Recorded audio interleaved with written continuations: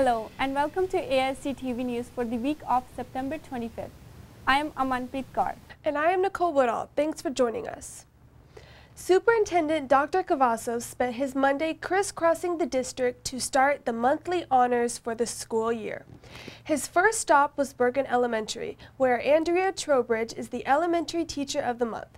He also honored Lakeisha Rogers in the warehouse, who is our Department Employee of the Month.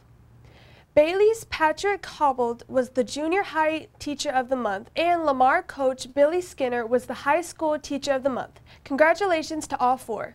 A few schools in the district celebrated International Peace Day with Pinwheels for Peace. The entire student body at Roark Elementary started its day with the pledge and by planting their pinwheels. At Ashworth Elementary, its annual Pinwheels for Peace tradition included a visit from the police department. Swift Elementary also got into the Pinwheels for Peace spirit by lining pinwheels outside the front of the school. Arlington Mayor Jeff Williams visited Hale Elementary, where he talked to the second grade social studies class about community. Williams talked about the job responsibilities he has as the mayor of a city with more than 350,000 residents. Williams also answered questions from more than 60 students who packed into the classroom to hear him talk about what it's like to be the mayor. Speer Elementary is doing its best to keep parents at the school informed of what's going on. That approach seems to be working as 30 parents showed up for the first coffee with the principal event.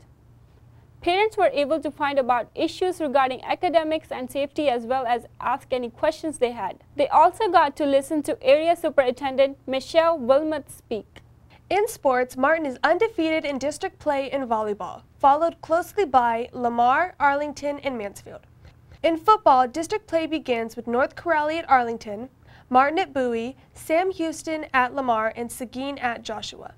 Both Arlington and Martin will start district play after each going a perfect 3-0 in non-district play. That's all we have for you this week. For AiSD-TV News, I am Amanpreet Kaur. And I am Nicole Woodall. Have a great week.